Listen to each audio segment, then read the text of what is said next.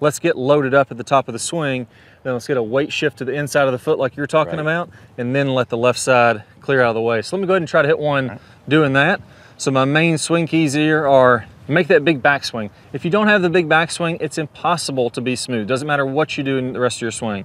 Once I get that backswing where I'm freeing up the body, loosening up, then I'm gonna shift to the left. Really before I feel like I'm starting down, shift to the left, then clear my left side of my body out of the way. That's gonna allow it to whip on through there. Let me go ahead and give that a whirl. There we go. Left edge of the fairway. And I swung pretty hard on that one. That definitely felt like I didn't rush. I got up there, I shifted to the left, then I cleared everything out of the way. What'd I hit on that one, Q? Got up to 122 miles per hour, total distance 322. I'm not gonna do much better than that. So shift left, then rotate. That's gonna smooth out that downswing.